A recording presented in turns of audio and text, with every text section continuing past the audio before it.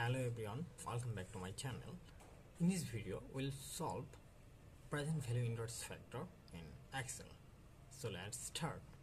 Here in this picture we have taken some value that the rate is 1% and we can see the period is 1. So for these values we will find the present value inverse factor. So firstly we have to create and find the value in PV, which is called.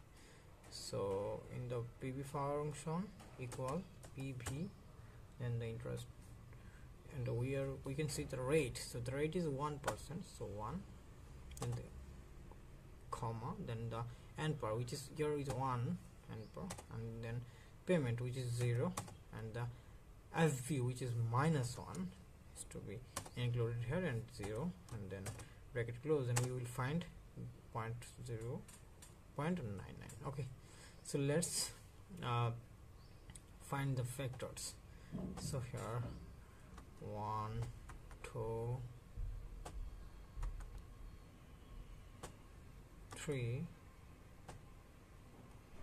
and we are just finding 20. Okay, so all are same, we are just finding the first 20. Okay, and now we have to 1%, 2%, and we can see that just clicking here we can find the values. Okay, so now if we want to find the values, then we have to just click on shift and then the lower button in the keyboard. We have selected all. Now we have to click on the data table, data column. Now we can see, and now we have to find the value of what if analysis. You can see in the right. Now we have to select the data table. Okay, so we have selected data. So now we can see the row input cell and the column input cell. So in the row input cell we have to click the rate.